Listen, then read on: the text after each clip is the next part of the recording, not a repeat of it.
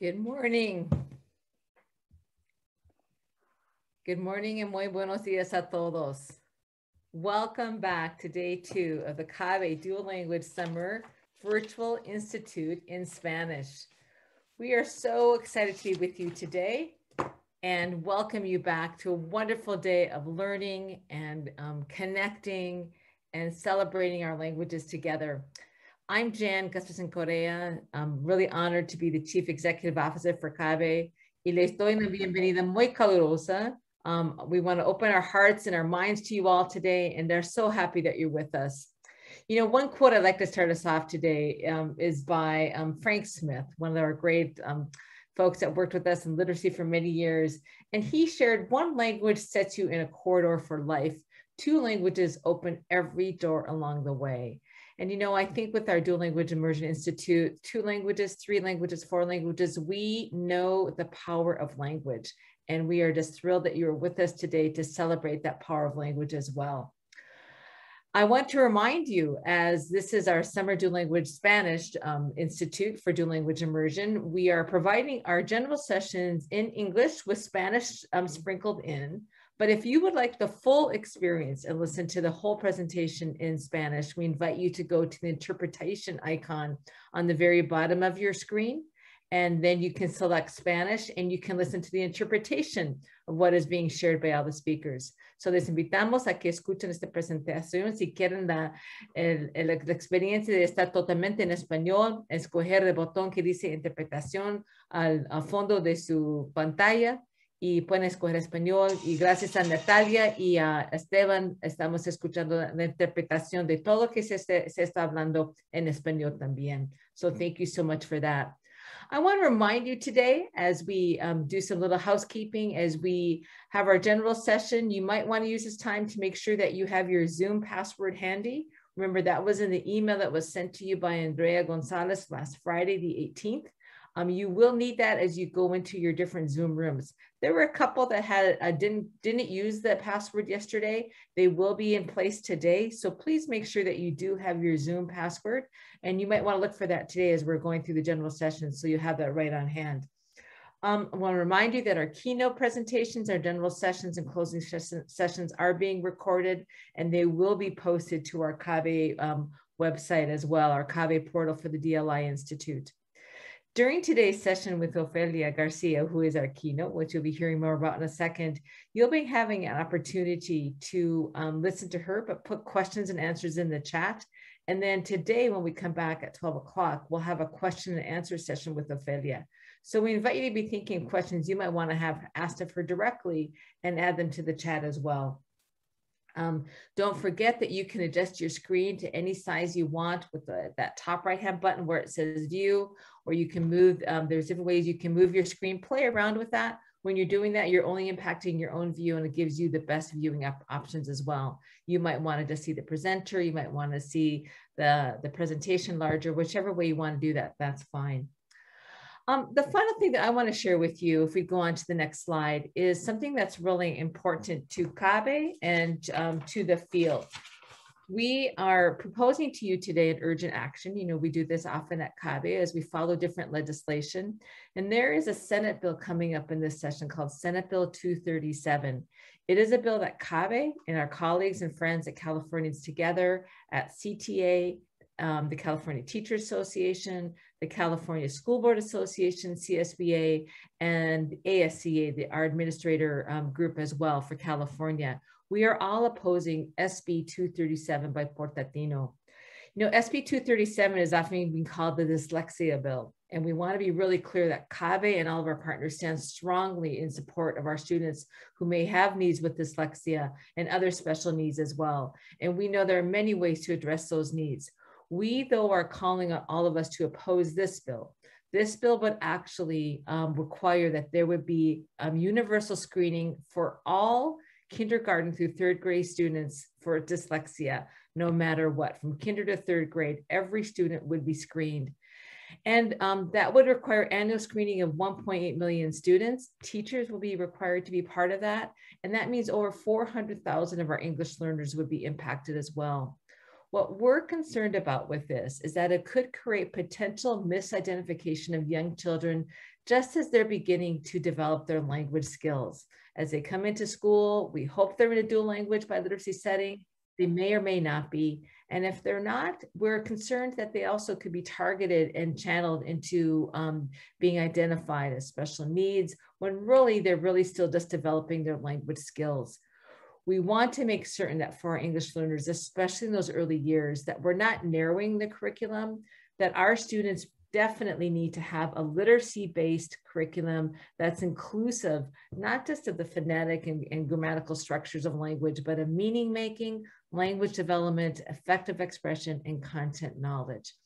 Right now, we feel that this bill does not meet those needs. It's a kind of a one cookie cutter, one size fits all, and it's not appropriate for our English learner students, and it's not appropriate for many of our students of diverse language and cultural backgrounds.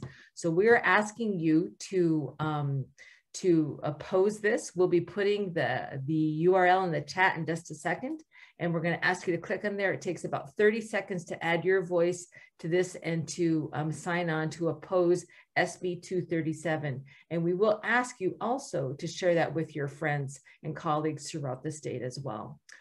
So with that, I'm ready to transition then into introducing a wonderful member of our CABE Board of Directors.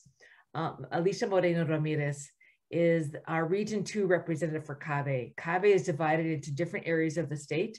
Region 2 is kind of the Central Valley all the way over to the Central Coast.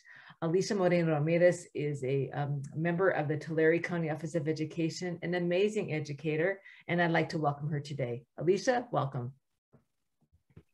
Good morning, Jan. Buenos dias. Good morning to everyone, and welcome back to day 2 of CABE's virtual Summer Spanish Dual Language Institute. I want to thank each of you for joining us today and for being here once again to further the initiative of dual language programs. It's great to be back together again at this institute, right? I was here last year, and I don't think any of us at that time could really have had a sense of what to expect over the next 12 months that would follow. And it's really become a changed world that we've been living and working in. As educators, we've struggled, learned, and excelled in how to deliver hybrid and online distance learning to our diverse student populations. And we've had to address the hard issues of racism and injustice.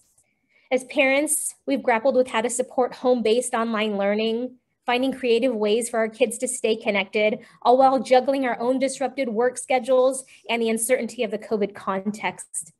As family members and friends, we've dealt with quarantining, illness, isolation, missing those we couldn't see, mourning those we may have lost, trying to keep our spirits high, knowing that we would somehow, someday, see the other side of the COVID struggle. And now, here we are today, a year later, feeling a bit more hopeful. As we bring the 2021 school year to a close, I know we all have cautious hopes and optimisms and expectations that we will soon be able to return safely back to in-person learning. As we do that, I encourage you to think deeply about what that in-person learning will look like and feel like for students and teachers alike. CABE's CREATE framework, which you're being introduced to in your different strands, helps us focus on equity-centered learning, relationships, new systems and structures, transformative pedagogy, and learning acceleration. CREATE guides us to reflect on how we will welcome our students back and understand and meet their socio-emotional needs. It focuses on how we will keep equity at the center of all that we do, on how teaching and learning will look and feel fresh and relevant, and on how we will celebrate language and culture and the various experiences of all of our students. Language development and growth in both English and Spanish, or another partner language, will certainly be a focus in our dual language classroom. And I'm just thrilled that today we will have the opportunity to hear from one of the great dual language educators, linguists, researchers, and pedagogists in the field as our keynote, Dr. Ofelia García. As we listen to Ofelia today, please be sure to place any questions you have for her in the chat, and we will be having a special Q&A session with her at noon at 12 o'clock during the 12 o'clock session. We thank Caslon Publishing for sponsoring Dr. Ofelia García's presentation today, and I want to welcome Rebecca Field from Caslon to the Zoom stage to introduce us to Ofelia. Welcome, Rebecca.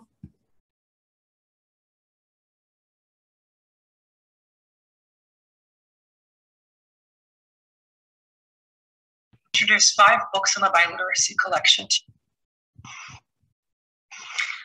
Hi, my name is Rebecca Field from Caslon Publishing, and I'd like to introduce 5 books in the biliteracy collection to you. I'd like to emphasize that biliteracy is power. In addition to accelerating the literacy development of bilingual learners and strengthening academic achievement, biliteracy can help us challenge English only by elevating the status of Spanish or other minoritized languages in the United States. And in this way, it's an important tool as we strive for equity and racial justice in schools today. First book is Biliteracy from the Start, and this introduces a holistic biliteracy framework with Spanish and English brought together side by side for instruction and assessment. An important feature of this book is that teachers learn how to develop assessment systems and gather empirical evidence of their students' biliteracy development. Teaching for biliteracy can be used across any content area, any grade level, and one of the important features about this one is the bridge for cross-linguistic transfer, when the teachers bring the 2 languages together to help students compare and contrast their languages and develop meta-linguistic awareness. The Literacy Club is a Tier 2 small group intervention that can be used in Spanish or in English, and there's detailed instructions about how to use it in both languages in the book. The translanguaging classroom really teaches teachers how to look and how to listen at what their students are doing with language so that they can build on that, leverage that bilingualism for learning. Enseñanza en el aula bilingüe is written primarily in Spanish, so it's an elementary methods book written in Spanish, so teachers learn the methods and also develop their pedagogical Spanish, all from a translanguaging perspective. So that's the collection. If you have any questions about any of the books, or you'd like to talk about how to use them in professional learning, please contact me at caslonpublishing.com. Thank you very much.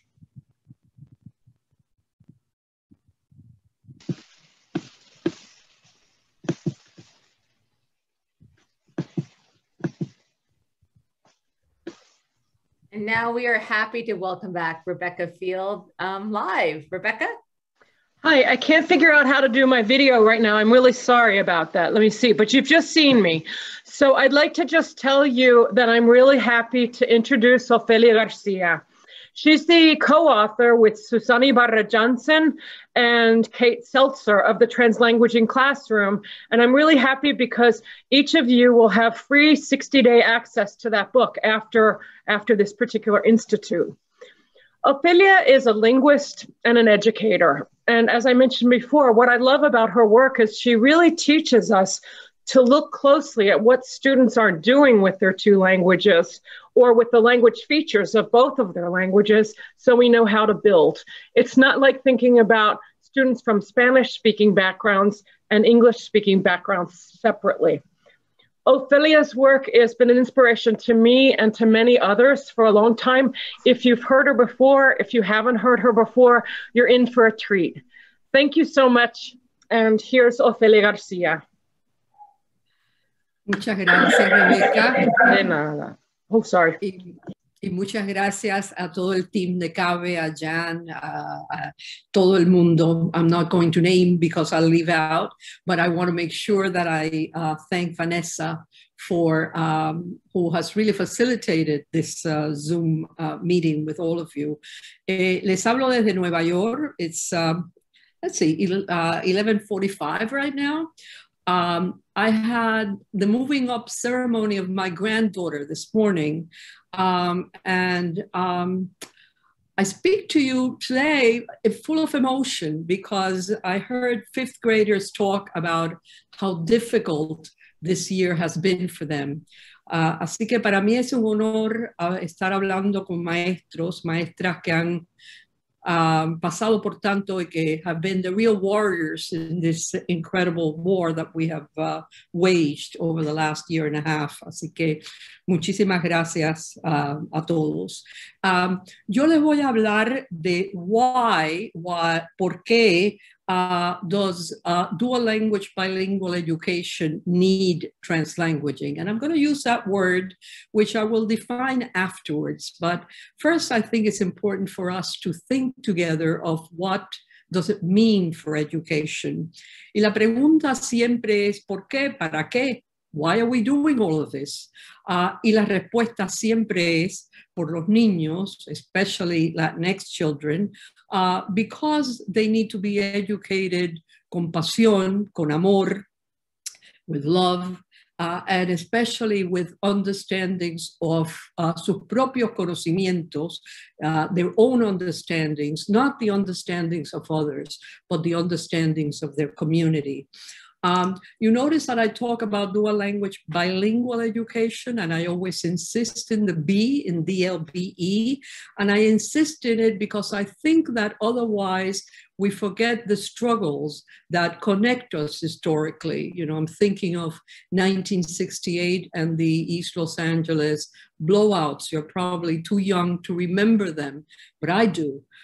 Y creo que es importante que nuestro movimiento de educación bilingüe no pierda ese compromiso con la comunidad con que empezamos, ¿no? So I think that's important. And I think it's also important to think about translanguaging, because I don't believe that dual language can be just for languages. No es para el inglés, no es para el español.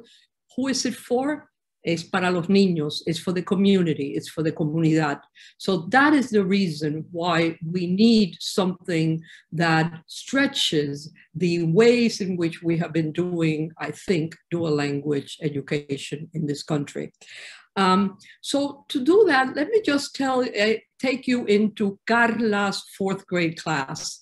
In the book that you are about to get from Rebecca and Caslon, we portray different teachers. One of them is Carla, and Carla is a 4th grade dual language teacher who works in New Mexico. She's from New Mexico. Y Carla is in a school district that has one model. El modelo es, el tipo de educación es 50-50, and what she's expected to do through the district language policy is un día enseñar en español and the next day to teach in English. So, ¿cuál es el problema? El problema es que un modelo no funciona para todos los estudiantes que Carla tiene en la clase. Carla has a range of students that are not simply English language learners and Spanish language learners, but they fall along the entire bilingual continuum that we all have, right? So the problem is she has, for example, Efraín. Well, Efraín actually cruzó la frontera, viene de Honduras, cruzó la frontera hace un año. But she also has Minerva, who actually, both the abuelitos and the parents are Mexican Americans and was born in this country. And she also has Gladys, and Gladys has a Guatemalan mother and an African American father. So the problem that we are faced with when we teach in dual language bilingual classrooms is that we are given one way of teaching, and yet we have a variety of students in the class, and we don't know how to adapt it for them, right? So ese es el problema. Cuando Carla empieza a enseñar, when she first starts teaching, of course, she is told to do the reading workshop according to the language of the day. So what does she do? She polices the language of the students. She tells them, this day you can only read, speak, and write in English. Y en este día puedes simplemente hablar, escribir y leer solamente en español. So she polices the language because that's the way she has been trained to think about language. because she thought the objective of dual language was to teach languages. And she has forgotten that the objective of dual language is to teach, to educate children and to educate a Latinx community that will be able to make sense for themselves of a future in the United States. ¿Y qué es lo que pasaba cuando ella hacía esto? Bueno, pues Efraín no entendía cuando la clase era en inglés, y Minerva was just not engaged when the class was in Spanish, and Gladys really couldn't express herself fully in this arrangement. So Carla, who was a very perceptive teacher, one that made sense of what was happening in her classroom, like all good teachers do, she started listening to what the children were doing and to think about how they were making sense of what she was teaching. And what she started to realize is that children were using as many resources as they were allowed to use during the day to make sense, right? So sometimes not language per se, but drawing and gestures and role playing, and they were using all of it. And she went farther. She started thinking, well, how is it that I make sense of my own children's language at home, right? And she started thinking, okay, so when I play Jingo with my 3-year-old, I just don't do it in Spanish, and I just don't do it in English, but sometimes the cards have the names in English and I read them in English, and they also have the picture, so I say them in Spanish. So this is the way that I engage my 3-year-old. And so on, right? So she started thinking, oh, how do my own children make sense in my own bilingual space? And as she started questioning all of this, she started thinking of how do I step into the children's meaning-making space? And to me, that is the essential question, right? But because it's not about bridging, it's not a bridge, right? We keep thinking, well, we bridge from one language to the other. No, it's not about bridging. It's about making sure that we step with the children into this bilingual world in which they live, right? To quote Gloria Anzaldúa, this entremundos, this borderlands in which they live. And it's very important to then step with the children into this space, because after all, they're going to be Latinx US people in the United States, bilingual, biliterate, but within the United States, not with monolingual thinking, and as a minoritized and racialized community. So all of this has to be taken into account. So of course, Carla starts questioning, well, language, what is English, what is Spanish? She starts questioning bilingualism. She's been taught to think of bilingualism as simply the addition of an L1 to an L2. But she starts thinking, well, I know what Efraín's first language was, but I really don't know what Minerva's is. So she started questioning this idea of additive bilingualism.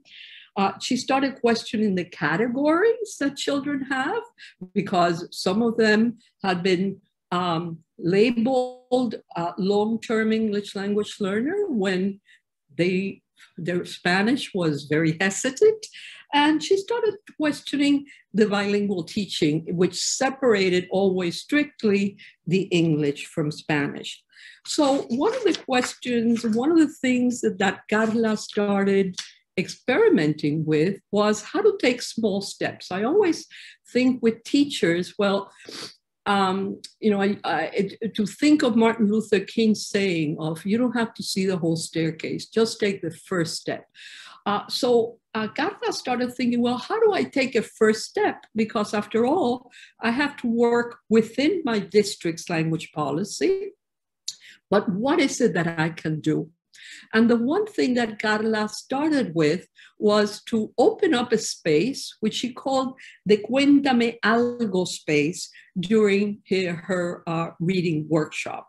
So how did she do that? Let's go through the steps that she took. So one of the things she did was during the read aloud, the read aloud was always done in the language of the day. But she always chose books that were both written in English and translated into Spanish or vice versa, and that were also about topics that were meaningful to the children so that they could question who they were, and what is it, how is it that they use language, and what about their lives as Latinx people in the United States. So for example, this day, she had, this lesson, she was reading My Name is Marisabel, which I think all of you know, which also has Me llamo Marisabel, so that she could do one day of My Name is Marisabel, and the next day she followed up with a Spanish text, Me llamo Marisabel. But what's important is that in doing this, she was not only exploring and developing the ability to make sense of the text, but also the ability of the children to make sense of themselves, of identity, of white privilege. Why is it that the teacher felt that she could call the student Mary and not call her Marisabel, of these processes of minoritization and racialization that the Latinx community has gone through, at a level with a context, the naming, which they could all understand and relate to. And what she did was, as she read, according to the language of the day, she encouraged the questions and answers to be done with whatever resources they have. So that Efraín, when they were reading My Name is Marisabel, could actually ask a question in Spanish, or so that they could do, she could do turn and talk. She could pair the students up and have them turn and talk and allow them then on their own, without her own participation, to actually use whatever resources they have to make sense of what they were listening to in the language of the day. Then when she did guided reading, she did the same. She put them in groups to discuss. These were very heavy discussions, let me tell you, about why it was that the teacher insisted in calling her Mary instead of Marisabel, and what it meant for Marisabel to be called Mary. But all those discussions had to take place not in the language of the day, but with whatever resources the children had. And she allowed this because she wanted to make sure that the children understood that reading is about making sense, about thinking with the text about your own life and the lives of others. And that's what was important to her. But she also always ended with some sort of role playing where the students actually made an oral presentation. And there she knew how to differentiate between proceso and producto. What do I mean by that? Well, she knew that for these children, these bilingual children, to make sense of what they were doing, el proceso tenía que no estar limitado a una lengua u otra, right? It had to be fluid. But she always had in mind what the producto was going to be in, right? So was the producto going to be in English or in Spanish? And then she could then adjust so that some of the groups did the producto in one language, some of the groups did the producto in the other language, but all of them actually were allowed to bring in their drawings, things from home, their complete language repertoire, all of what they had, all the resources they had in the presentation. So these are the small steps, the careful pasos that Carla took in making sure that this was advancing. So I want to stop for a second and take you out of the context of Carla's classroom, because now we've seen what Carla has done. But sometimes we forget that in the foundation, there has to be a theoretical perspective, right? You have to think of why you do it, but you have to think, what am I basing these steps on? ¿Por qué estos pasos, no? And what we start to understand is that Carla has started to develop some translanguaging entendimientos, and here I'm going to use the word again, translanguaging. And what are these translanguaging entendimientos, these conocimientos about these bilingual children that Carla starts to develop? And remember, she was questioning language, she was questioning bilingualism, she was questioning the labeling of the children, and she was questioning even bilingual teaching. So let me just then summarize for you some of the translanguaging entendimientos that Carla now has as she steps into the children's space with these small steps, little bit at a time, that open up this other space. So one of the things she realizes is that language is much more than just an objeto that you have, right? You never have language, ever. That's why we continue to study language, because depending on the task that you are asked to do, you have to develop certain features, certain practices, and so you never have language. Language is not an object, it's not an entity, it's not an autonomous entity, right? It's not la lengua de los Estados Unidos, el inglés, y la lengua de Latinoamérica, el español. That's not what language is. Language is the ability of whole human beings, all of us, to really be able to assemble and orchestrate all our resources, all the resources we have to really make sense of our own lives, right? And this is something that all human beings do. And this is a capacity that's widely distributed. So don't, sometimes we think these, and I've heard teachers say, my students don't have language. Impossible. All human beings have this capacity to assemble and orchestrate our resources to make meaning of our own lives. The problem is where you square off, where you say that the only definition of language is the one that the nation state or the school gives you. And you have to go beyond this. So Carla has started to develop this understanding that language, her understanding of language goes beyond what the nation state, the school has told her is language. That language is what people do to communicate, to orchestrate the resources. The second part is bilingualism. She has been told over and over again that bilingualism is simply the addition of one language to the addition of the other language. You have to think, I mean, those definitions of bilingualism were developed because we are used to elite populations becoming sequential bilinguals. That is, they go to school, or in high school, or in the United States anyway, and they become bilingual, right? But that is not what all of our children are doing.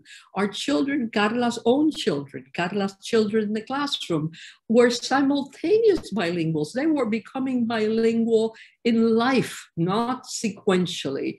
They really have bilingualism as a first language, if you want to call it that. So bilingualism is no es aditivo, nunca es aditivo. Bilingualism for the community that we care about is completely dinámico, completely. It's not the addition of two entities, but it's the way in which we do as bilinguals language. And I'm going to say something that is important. We do language, bilinguals do language with a unitary repertoire, con un repertorio único, unitario, no con dos lenguas, nunca con dos lenguas. You might only see one language, but that is because the other language is being restricted, repressed, right?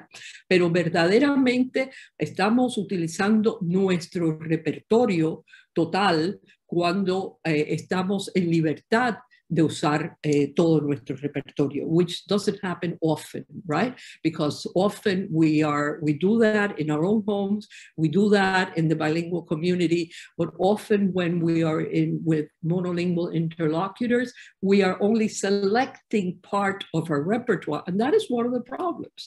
One of the problems is that the whole unitary repertoire of bilinguals does not get seen. Only the part that is being called forth by majority society, or in some cases at the home, is being seen, not the whole thing. And so she really starts understanding that bilingualism is not the addition of two languages, is the use of a full repertoire. And how do you make visible then this full repertoire of bilinguals? The third thing was about bilingual students, and what does she start thinking about bilingual students?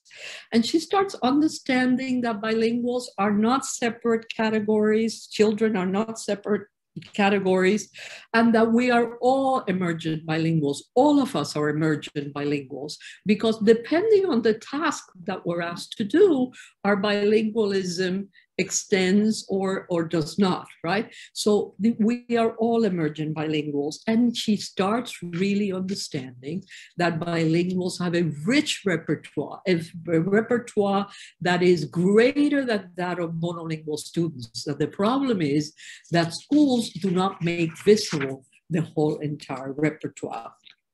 So when she realizes this, she also starts thinking about what bilingual teaching means. And she starts understanding that what she really has to do is to make sure that the whole entire repertoire of the children is made visible, right? And that when you repress half of the repertoire, you're really doing something that is completely that causes inequities, because it's again like having a child that can drum with only one hand because you're holding the other one behind his back, and comparing it to one that is allowed to drum with two hands. The sounds are not going to be the same. So she starts realizing the inequities of always controlling the half of the repertoire of the children in one language or the other.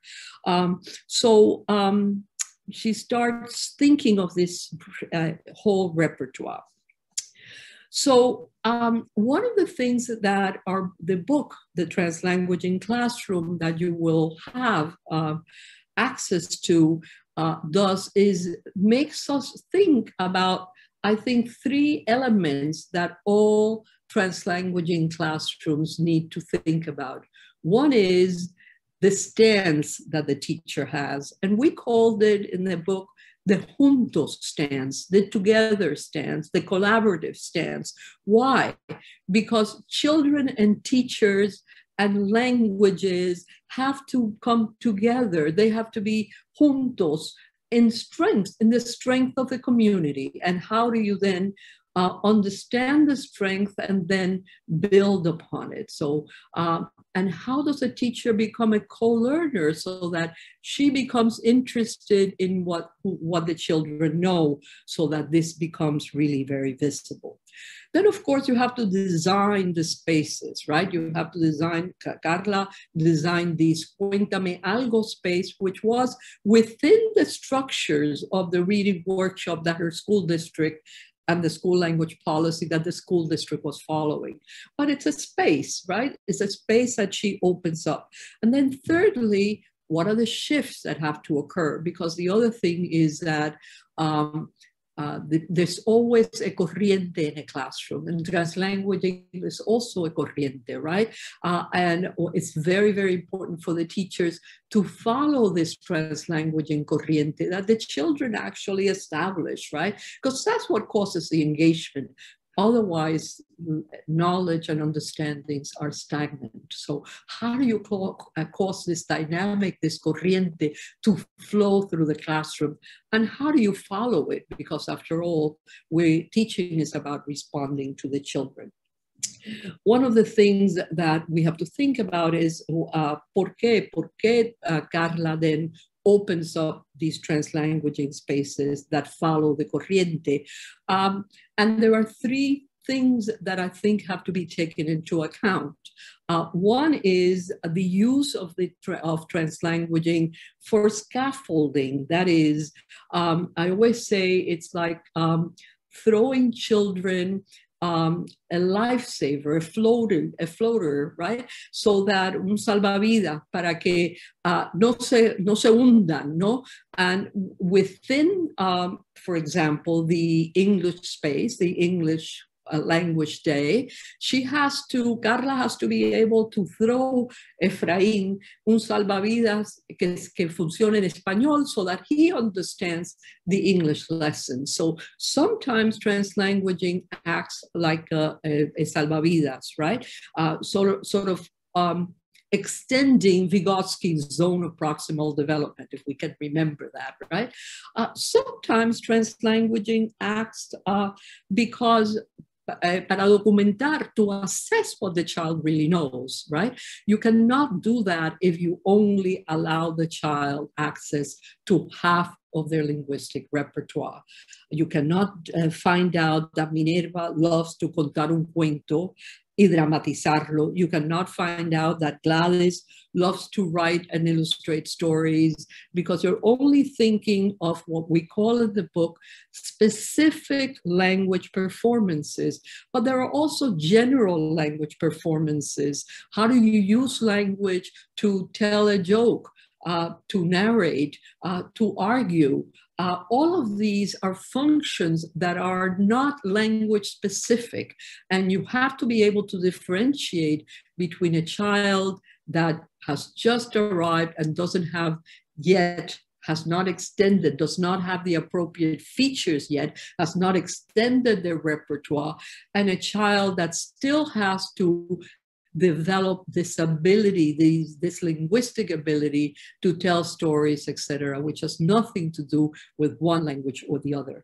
And finally, I think that translanguaging is important para la transformación de la comunidad, para que los niños entiendan que las prácticas lingüísticas que utilizan en su hogar son válidas y son importantes, and not that what their mother speaks is not appropriate, but what the community speaks is also appropriate. And this has to do with a transformation of identities, which is very, very important.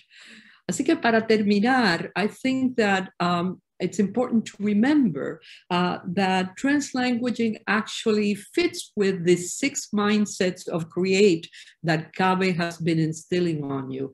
It is a transformational pedagogy, that's the T. It is beyond all of it about equity and equitable teaching practices. It's also about R, the relationships, about E, the engagement. The accountability is clear, but the accountability is to the children and the community first. And I think lastly, I want to transform the C, because I think consistency is not where it's at. Where it's at is critical commitment to following the children in the community and following their translanguaging corriente. Muchísimas gracias a todos por escucharme y espero que tengan un buen día y estaré lista para las respuestas, las preguntas y respuestas más tarde. Gracias.